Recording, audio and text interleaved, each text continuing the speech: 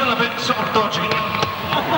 He is dragged off stage and they take a break and they come back and he makes it through, and then by the end of Won't Get Fooled Again, he's dead. He's lifeless. He's jello.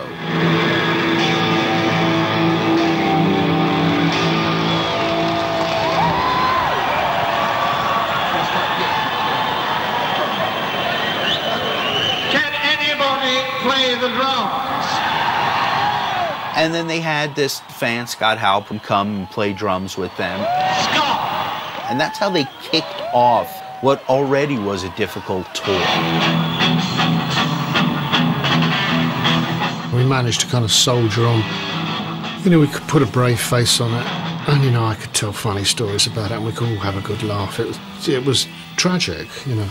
It was really tragic, because Keith was being a fool.